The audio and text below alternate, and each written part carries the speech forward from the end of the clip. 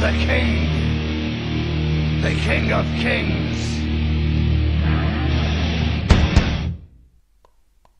May I have your attention, please? My name is CM Punk. That's right, Triple H. You watching this, you're gonna see it. You're gonna believe it right now, Triple H. I'm here to defend him. No, you shut up. Give me a break to talk. You see, you people who are like going crazy on him and bringing the hatred on him. This show, you know nothing about the show at first place. This show got created by that man. It got created in January 28th of last year, and it has been like 18 months since the creation of the show, and you just noticed him, and now you bring the heat on him. You haven't like judged the concept of the show. You just judged his looks, his performance, his language, his appearance, and the stage itself.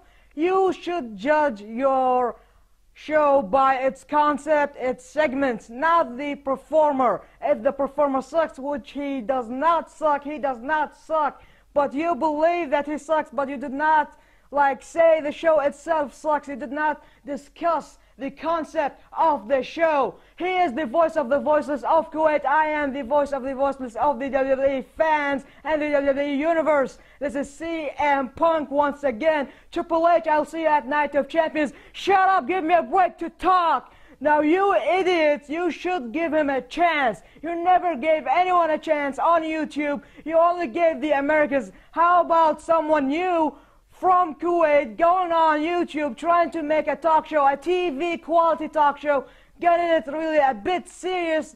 All of them are like making fun, singing, doing things. This is new, this is original. Give him a break. No, you give me a break to talk. I know, but either way, you give him a chance. You judge the concept, all right? That's it, I'm out of here. I see you at Night of Champions, Triple H.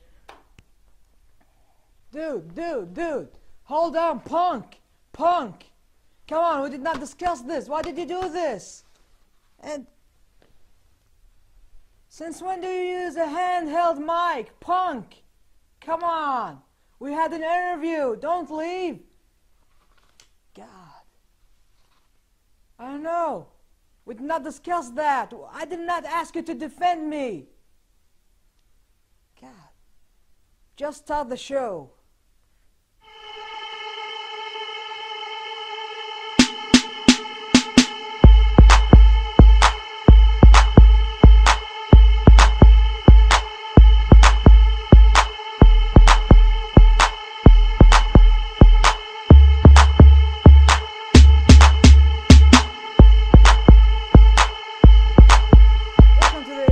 Show Reloaded. I apologize again.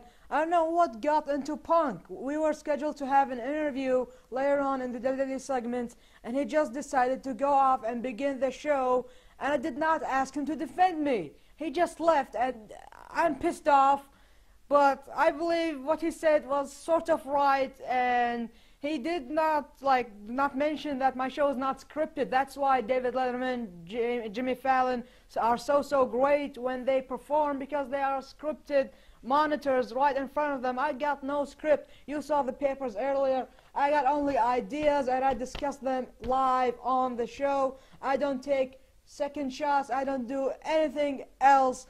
But I don't know, he just pissed off. He cut a promo as well. Not cool, Punk. You're the last time gonna have a guest, and you were the first guest on the show, so you gotta be like in history of the Extreme Show or something. But anyways, let's start the show with the extremely reloading segment, the favorite segment so far, I believe. So Bieber related news. Justin Bieber got into a fender bender, a minor car accident. His Ferrari black car got into the guy who bumped into him from the behind, and there were no injuries for the both parties. The car was actually a Honda, so a Honda like crashing into a Ferrari. No car insurance will ever cover that mess up, and thank God no one got hurt, and both cars did not get any damages on their bodies, and I believe no file was reported by the police, the LAPD.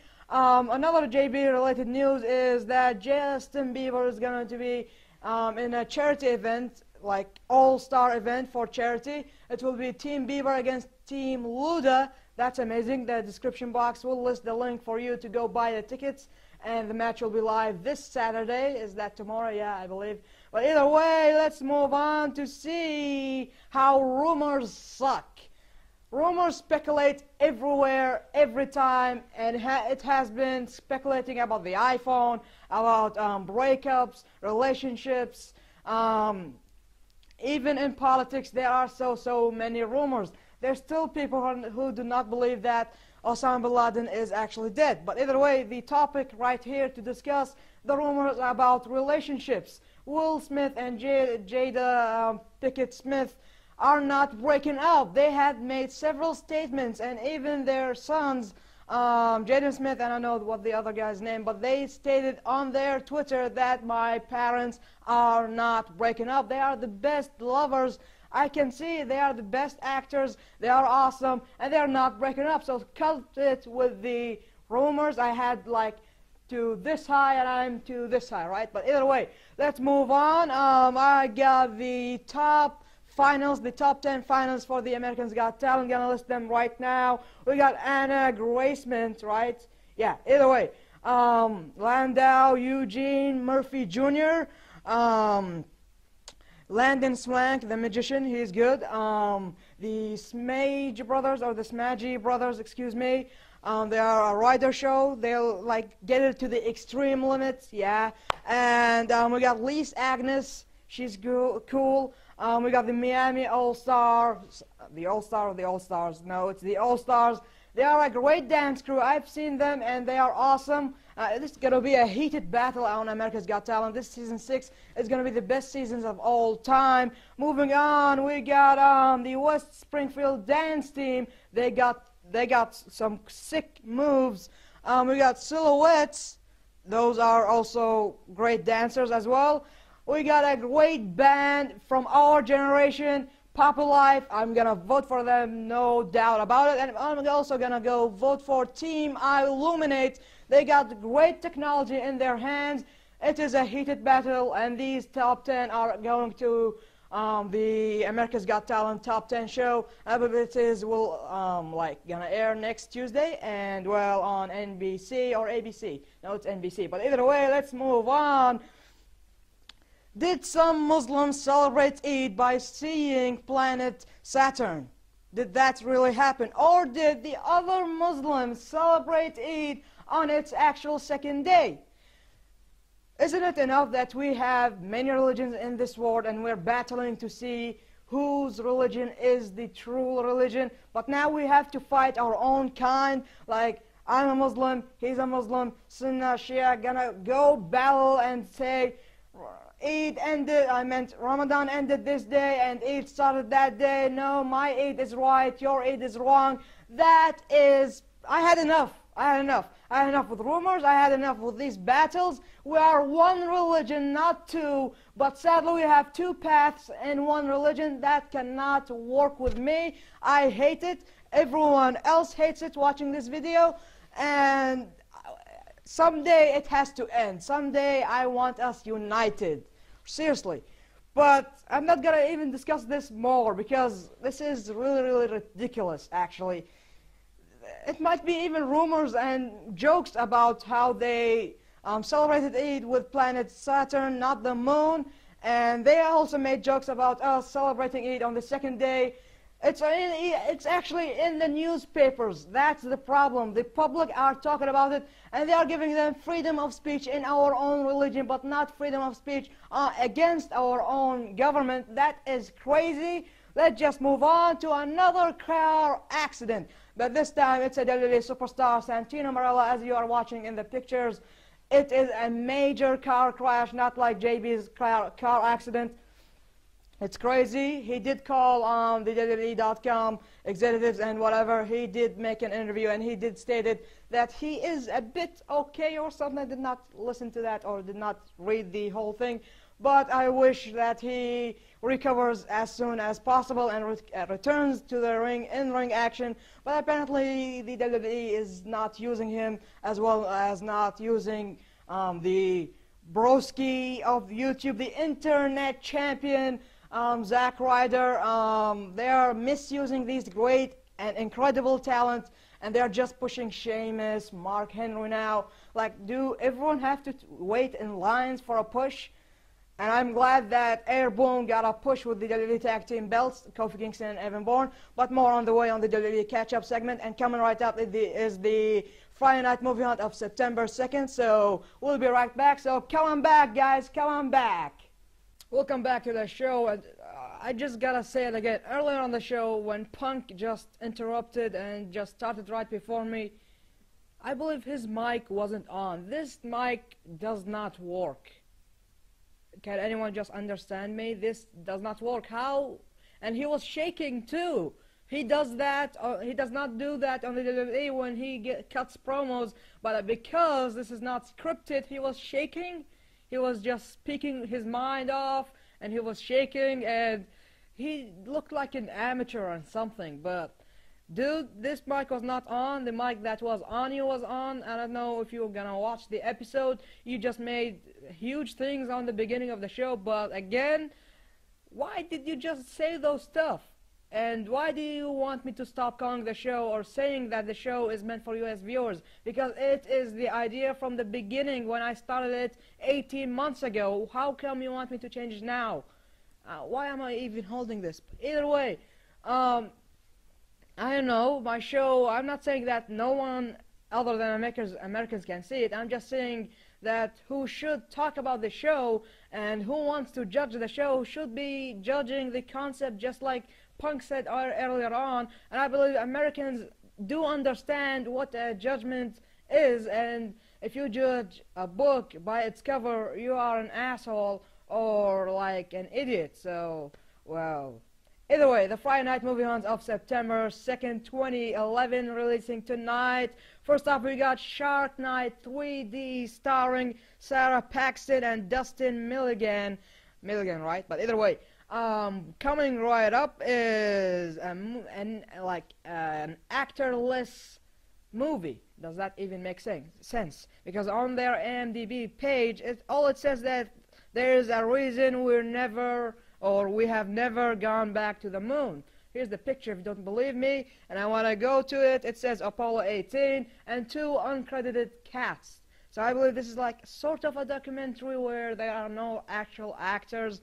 I don't know, Google it up and you'll see who is acting, or just go to the movie if you are a NASA fan or whatever this movie is about fan. So either way, those are the only two movies that are releasing nationwide, hopefully tonight on the screens of the United States. You see, when I do this, you'd say that I suck. But why am I doing this? Because this is not scripted, this is not practiced, and you're gonna say, then practice. Do a script, do all these things. I'm not a machine. I'm the cameraman. I am the vocals. I handle the vocals of the show. I do the editing. I direct myself what to do. I write the jokes, if any. I write what I want to put on the show. I do everything from lights to what I'm wearing right now, even if you do not like it. I do all these things. Those on TV have staff to do that for them. They just go ahead and just be smiley and goofy and do what the monitor says, and that's it. I, on the other hand, have to do all these things all by myself. Do you get that picture in your head? If you do not, then just do what you want to do, and we'll be right back with the WWE. Alright, it's the WWE time, best segment on the show, hopefully. But either way, we got a Monday Night Raw Super Show, new concept made by WWE COO, Chief Operating Officer Triple H. He opened up last Monday's Night Raw. It was amazing. The concept was not only featuring Monday Night Raw superstars, but also Friday Night SmackDown superstars, week in and week out, each Monday live on USA Network. I just caught up with Super SmackDown. We'll have more on that later on.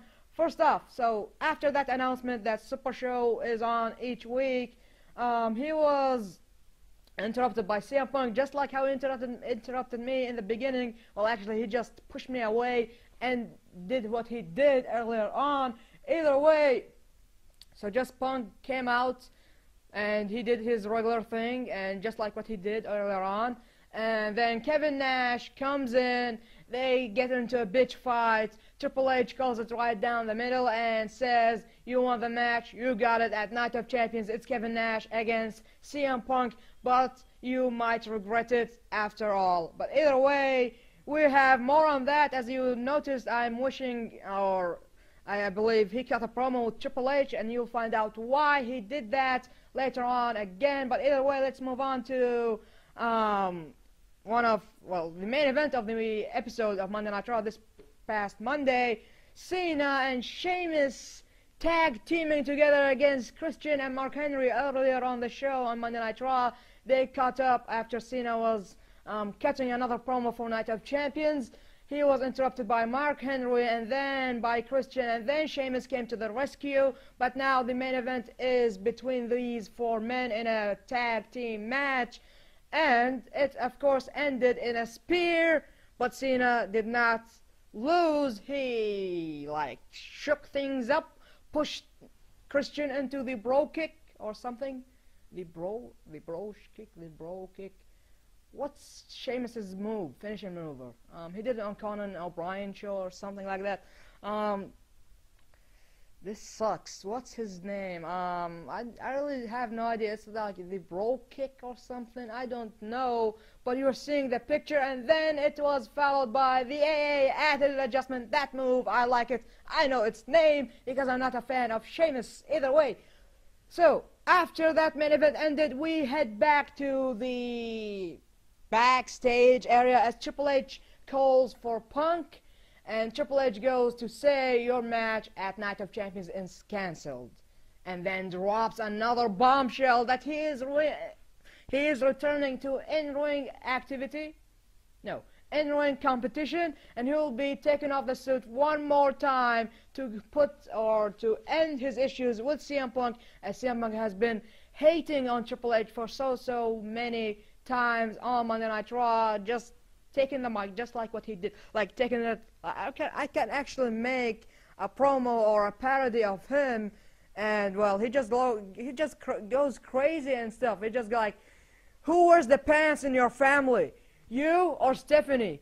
You might wear her panties, right? He keeps doing those stuff. I don't know why, but he just upset the game, the King of Kings. I'm the Extreme King of Kings. He has a matter and problems with CM Punk.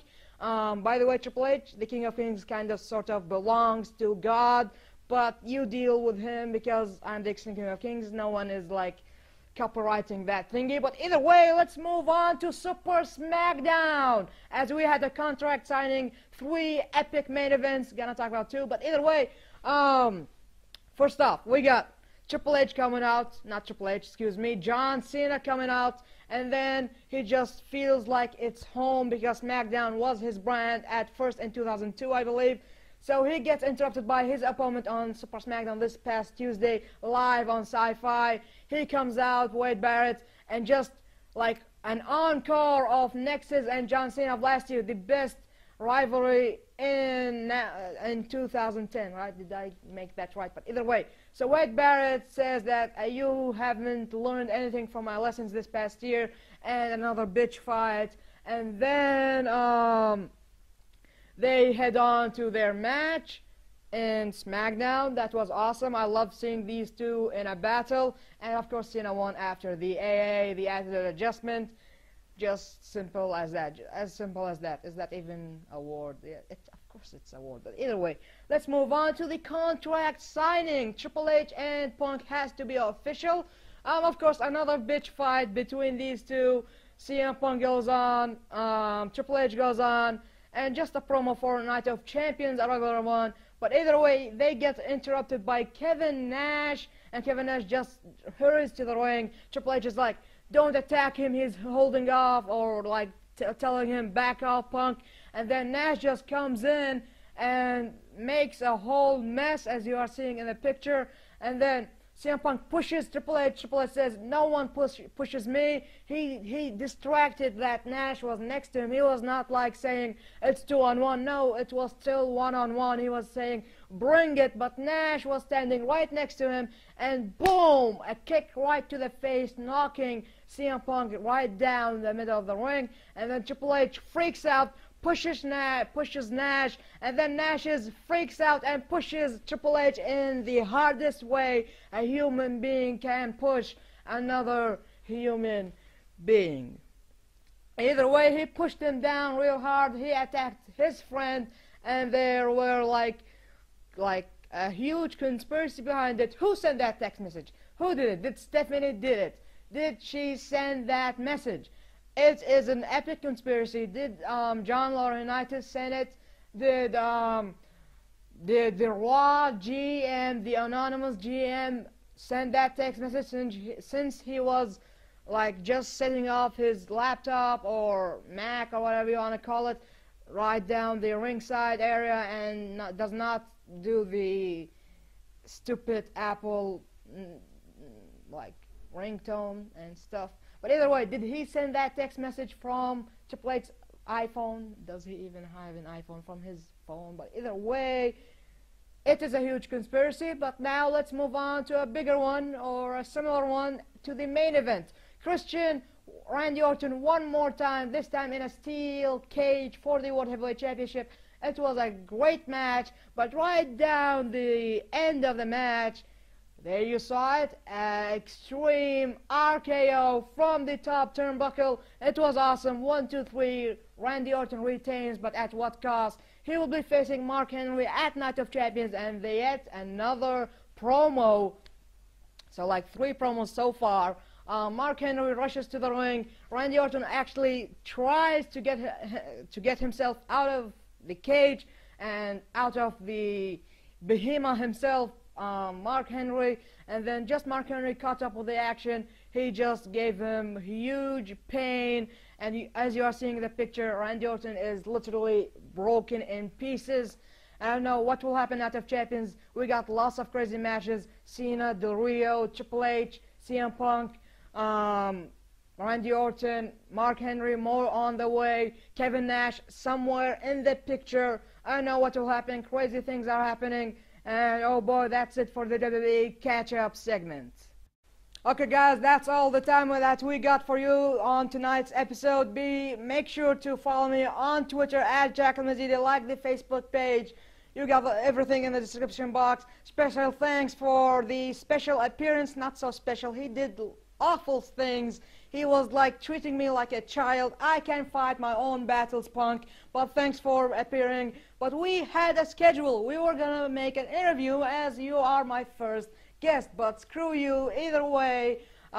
Just thanks for watching. Comment, like, hate, and subscribe. Bring on the heat on me, guys. I feel like a celebrity right now. People buzzing about me, people loving me. It is all crazy, mixed emotion, just like Cena standing in the middle of the ring, like listening to the mixed emotions, children saying, let's go Cena, and the older men, stupid fans saying, Cena sucks. That is awesome, ladies and gentlemen. I love it. Do it.